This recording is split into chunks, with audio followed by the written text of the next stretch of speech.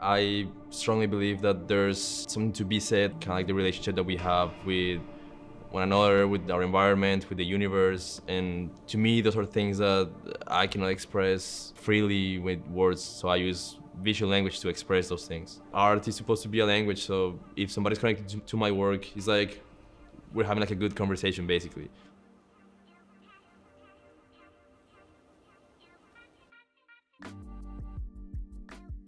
I think my work is like a mix of like digital surrealism. All my career, like my biggest goal was to be seen as an artist, because the reality is like I'm not really good at commercial work, but I'm really good at executing what I like to execute and like putting my ideas out there.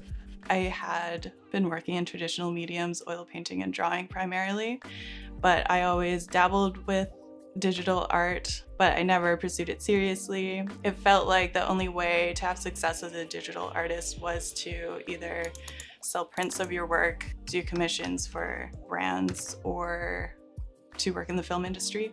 And none of those options were appealing to me. But with NFTs, it kind of created an even playing field with the traditional art world, where suddenly there's a way of monetizing the craft.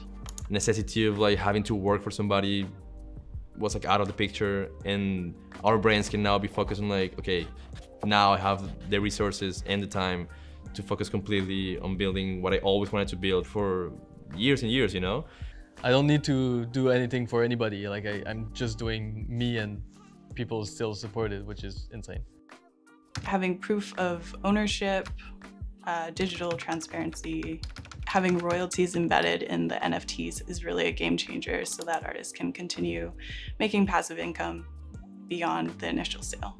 If I sell one NFT and it gets resold, I get a percentage, I get a royalty of each sales, which is the biggest game changer for musicians and artists and anyone.